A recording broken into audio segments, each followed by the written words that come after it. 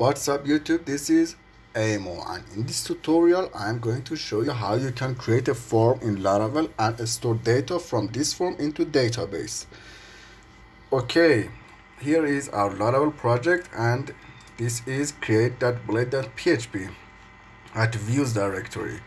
It simply has a form which has two inputs. One of them is title, which grabs the title information from user, and the other one is body, which is a text area, and here is the button. Okay, we need to call this blade at our routes, so just write routes with the get method, and when the user types create on browser, this function will run, and what it does, it simply return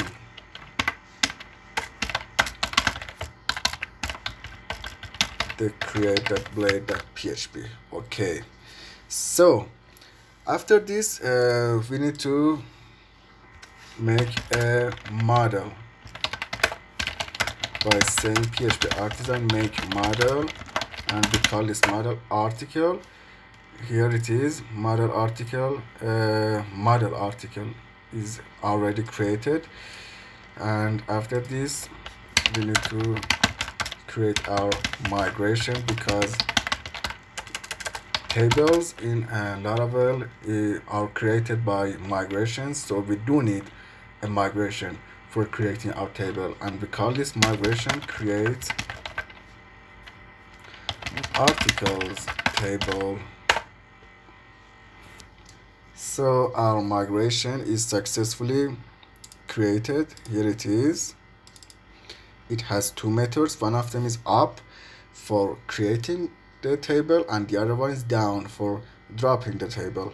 Okay, and we just need two more columns. One of them is guess what, a string one, which is title, and the other one is text, which is body. Okay, that's it. Now run your migration by saying php artisan migrate. All your migration table created successfully. Let's check it out. Let's go to phpMyAdmin, and here is my database, and here is the articles table. It has id, title, body, and this is the timestamps by default. Okay, this is great, and now we are able to store data at database, but one thing is remain, which is the post method, because our form is using the post method. Okay, here we specified the get method just for showing the form to user. This is just for showing the form to user. For storing data from this form with the post method, we need another route.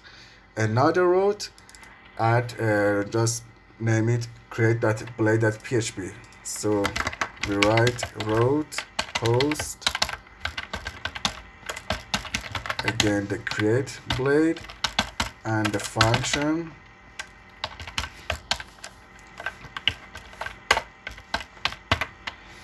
and here we make a new variable called article, and this variable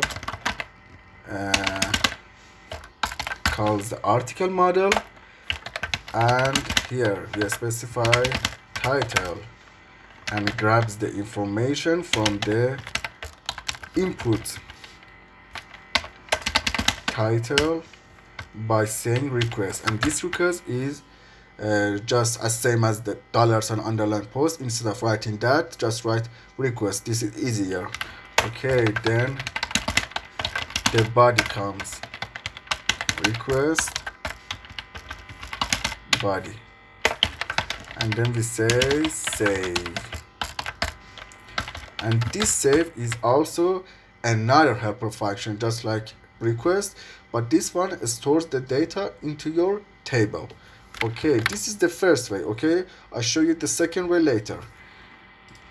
Now let's check it out. Let's go to create. Here is our form, and let's just write title 1 and body 1. As you can see, we have the error class article not found. Why? Because we didn't include this class, this model at our route. So just use it like this. Use app models article, and that's it. As you can see, we have a blank screen. Why? Because our data is successfully added into database, and we didn't redirect the user to another page. That's why we see this page. Okay, let's check it out. Yes, our data title 1 and body 1 is stored successfully. But there is another way for for storing data from the form, and this one is easier. Just write your model article and then use the create helper function. How? Here it is. Write title just like before.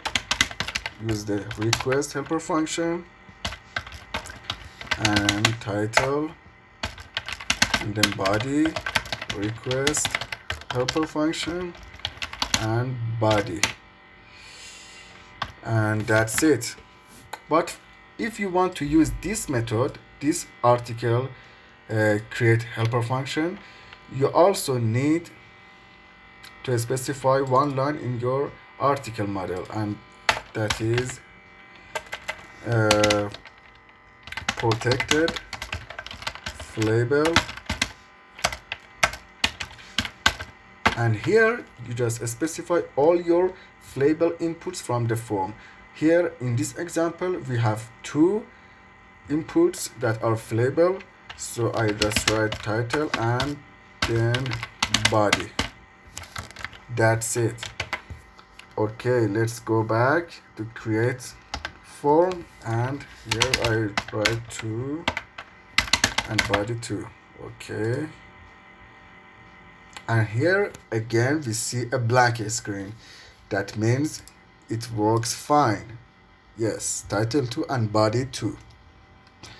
If you want to redirect the user and you don't want the user to see this blank screen, you can also use this return redirect, which is a helper function again, but we redirect them into the same blade, which is the create blade.